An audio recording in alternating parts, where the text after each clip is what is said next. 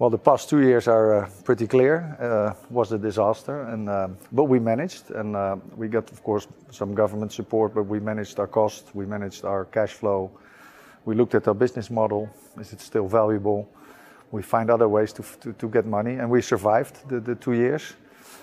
Before that, we had big plans for our venue and the surroundings. And we didn't stop during the COVID period, so we worked on that as well, and we are making progress there as well. So that's the past. Yeah, that's one of the things we learned. Is one of the learnings from the pandemic is that, and that's our fault, is that people were not aware of what we were doing.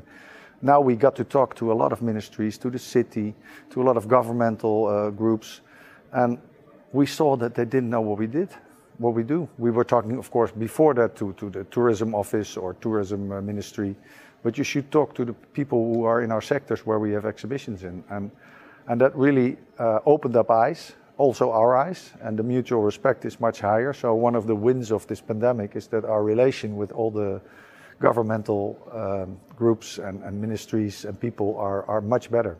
There's much more awareness, so that's good. Well, to be honest, the focus now is on reopening. We all just opened up in March and started doing our business again, which is surprisingly coming much bigger and faster than we thought. It's almost on the level, especially exhibitions, on the level of before COVID, so of 2019, which is much earlier than we expected. But we have a lot of same challenges. Everybody has challenges with reopening, staffing, all the things that are happening at the moment. So the first short-term focus will be on reopening. And when I talk to people here, you see that's what people want to talk about.